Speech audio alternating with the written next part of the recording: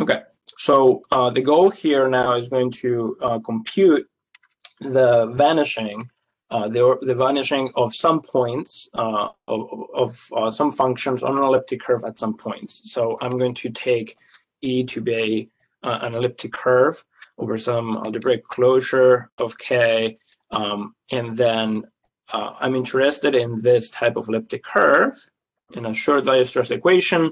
And I want to actually know, so let's factor this over the algebraic closure. There's definitely roots, or you can assume that these roots are in the base field if you want, that these factors completely.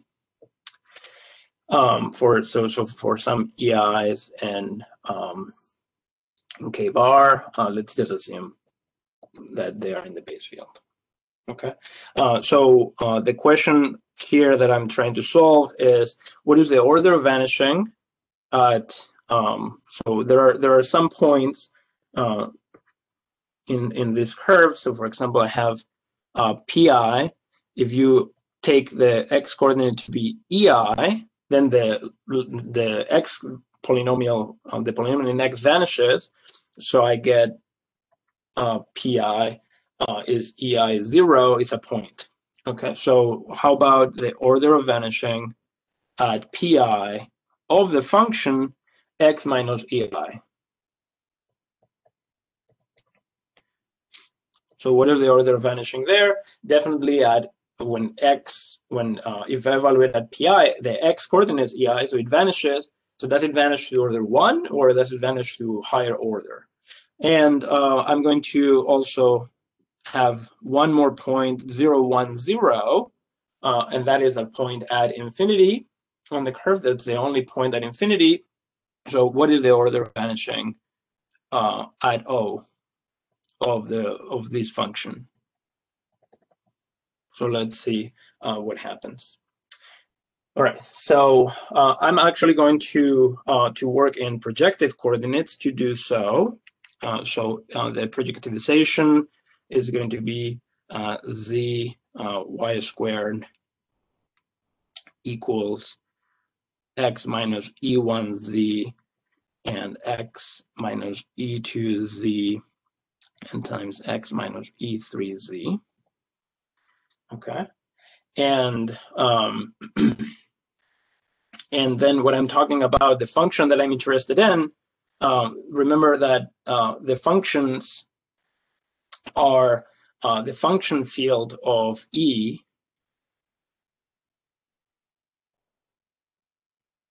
or let's talk about the coordinate ring of E, is the coordinate ring of an affine chart, right?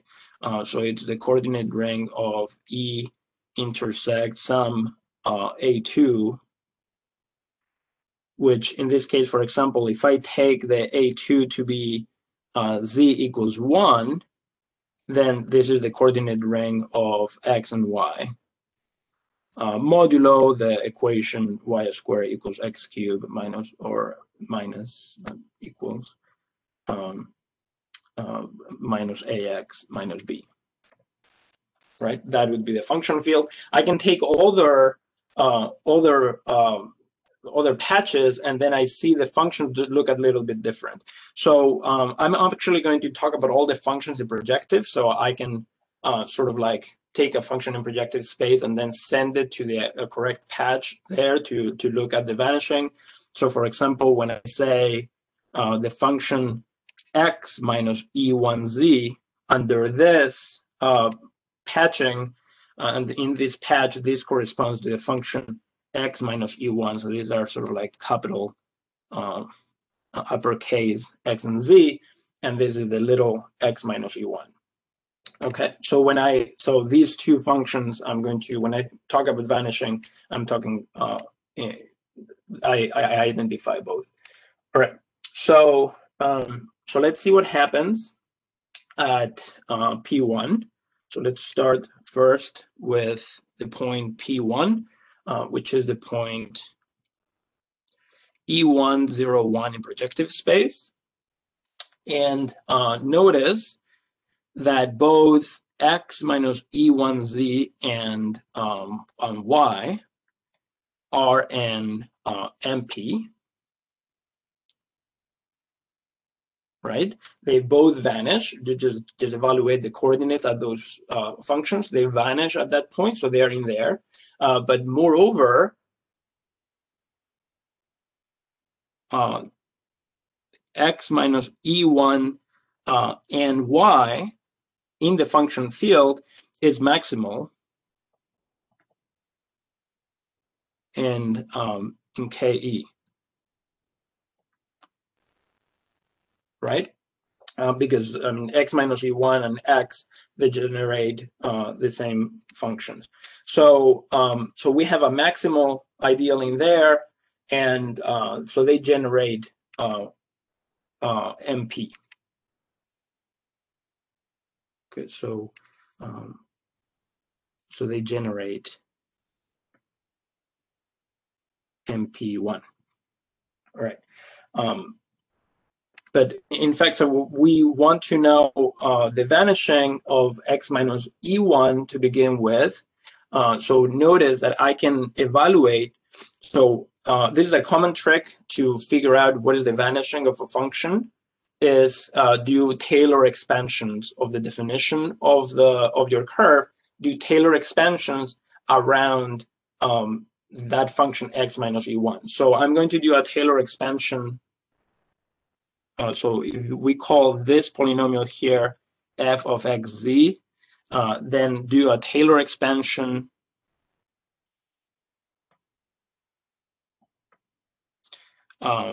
around x equals e1 to get the following equation. What I get is that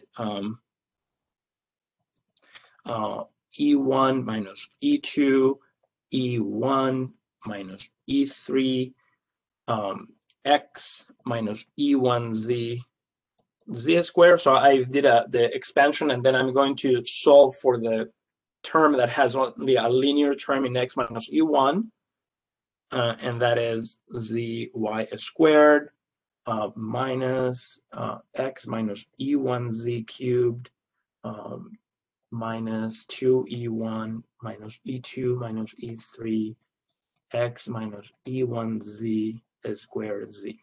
Okay. You can probably get away with just saying like higher order in terms of like a square or cubes of x minus e1z, but here's the actual equation you get when you do that. All right, then what happens? So we're trying to see these are constants. So here, these are constants. So we're trying to see what is the vanishing of these, of x minus e1, and what is the vanishing of z? Well, z doesn't vanish at the point, so since z does not vanish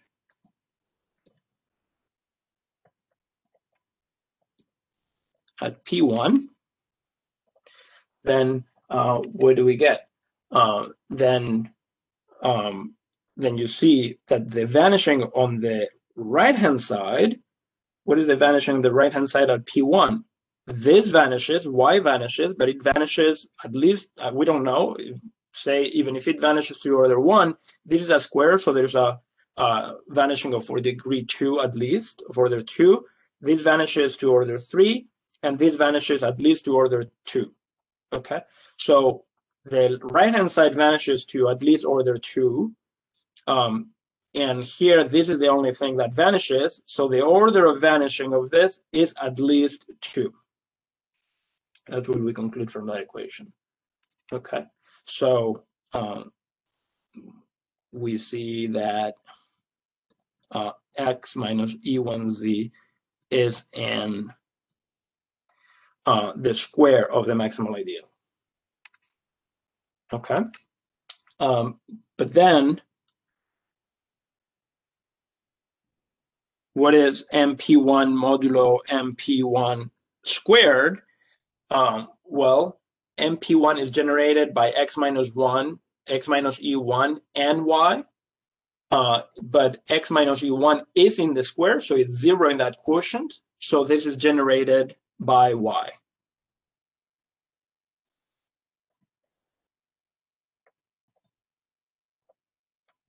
By the y coordinate. Okay. But then it cannot be that that the y coordinate is also trivial, that the y coordinate would be in the square of the maximal ideal, because if it was, then this quotient would be trivial. But the dimension of this has to be 1, because remember we had an alternative definition of singularity, and we are going to assume, by the way, that they are not all the same. So we're going to assume, I'm going to put it here in red, we didn't say, that E is smooth, which it actually is equivalent to the E1, E2, E3 are all distinct. Okay, that's enough to it's an even only if that those that will give you at least if the characteristic is not 2 or 3, that will be non-singular. Okay, so it is smooth, but then the dimension of MP1 over MP1 squared over K bar is 1 because smooth. So y cannot be 0 in that quotient, and that tells you that actually the order of vanishing at P1 of y is 1. Okay, that's not what we started. We wanted the vanishing at x minus E1, not at y, but okay, I'll take it. The order of vanishing at y of y at P1 is 1. All right, how does that help? Well, now I have a relationship that tells me from the same equation, this equation star. So now from star, we deduce that the order of vanishing at P1 of x minus E1z has to be the minimum of the order of vanishing of twice the order of vanishing of y, twice the order of vanishing of x minus E1z, and 3 times from the cube term, 3 times the order of vanishing at P1 of x minus E1. Okay, this comes from the properties of the OR function, but you can also see that, you know, if whatever the minimum amount of vanishing is in all those, that will be the minimum. If the minimum was one of these two that relate the function with itself, then we would reach a contradiction, because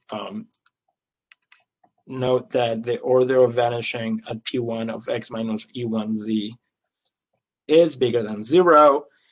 So if ORD equals twice ORD, then that would be a problem, because then that would say that the ORD is 0, but it's not 0. So it cannot be that the minimum happens here or here. So it must be that the minimum happens at here, and this tells me then that the order of vanishing at P1 of x minus E1z is twice the order of vanishing at y, which I know is 2 times 1, so it is 2. Okay, so this is actually what we wanted, was the order of vanishing of P1 at P1 of x minus E1 is, it vanishes to order 2. Okay, though it's just x minus E1, it looks like the vanishing would be 1, but because of the geometry of the curve, the vanishing is actually 2. All right, we have actually 2 important pieces of information, this piece and that piece. All right, so now let me do a few other points. So now we can take the order of vanishing. So similarly, the order of vanishing at pi of x minus ei z is 2, and the order of vanishing at pi of y is 1 for 1, 2, 3. There was nothing special about p1, right? So now let me also see what happens at infinity. That's sometimes the tricky part here. So now let O be 0, 1, 0. And let's see what happens here. Now the ideal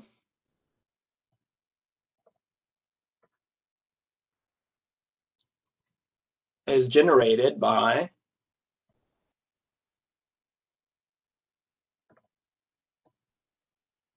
little x and little z, where we're taking a new chart to look at this function field, right? So now the function field that we are looking at, KE, so that we look at functions around O, it cannot be the x and the y in the patch, in the affine patch z equals 1, O is not there. So we want to take functions in some other affine p's. So now, because y is non-zero, I'm going to take it at y equals 1. And then what I get is a function field in terms of x and z. And then modulo the ideal generated, if you take the original function and evaluate as z at y equals 1, then you get a new function and look at that function instead. Okay, all right. So that is the little x and the z. And what this means is that my function little x is really my functions x divided by, not divided by z, divided by y. And little z is my function capital Z divided by y. Okay. All right. So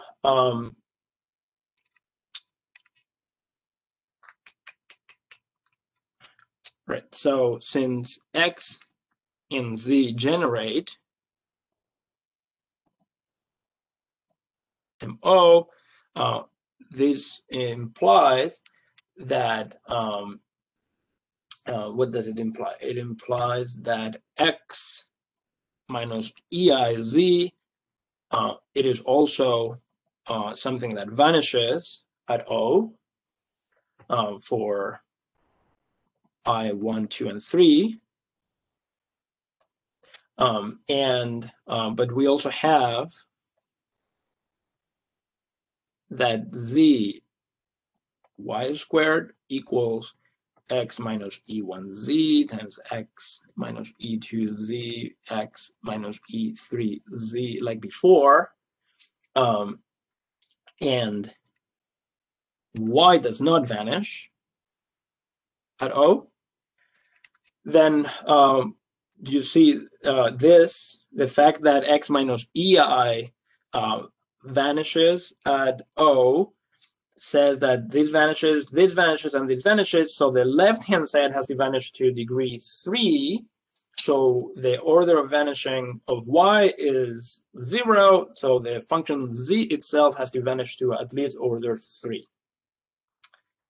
So this tells me that z itself vanishes to order 3. So I'm going to write it like that, at least to order 3.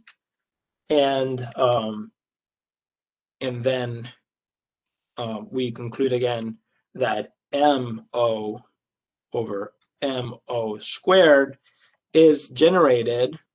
Remember, it was generated by x and z, but z is in the cube, so it's in the square.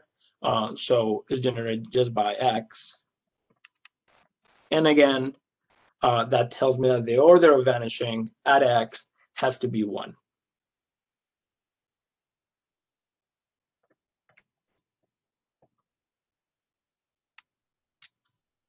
Okay, which implies actually from the equation above that the order of vanishing of z itself is 3. Okay, and then the order of vanishing at O of x minus eiz, this will be the minimum of the order of vanishing of x and the order of vanishing of z, and this is the minimum of 1 and 3, which is 1. Okay, and that is valid for 1, 2, and 3. So what we've then shown is that the order of vanishing at O of x minus ei, little x minus ei, which is the order of vanishing of in projective coordinates of x minus eiz divided by z, you see that the top vanishes to order 1, the bottom vanishes to order 3, so this is 1 minus 3 equals minus 2. Okay, so that function has a pole of order 2 at infinity, and the order of vanishing at O of y, which I'm going to write little y, is the order of vanishing of y over z, is again, y doesn't vanish, but z vanishes, so this is to order 3. Okay, so these are poles.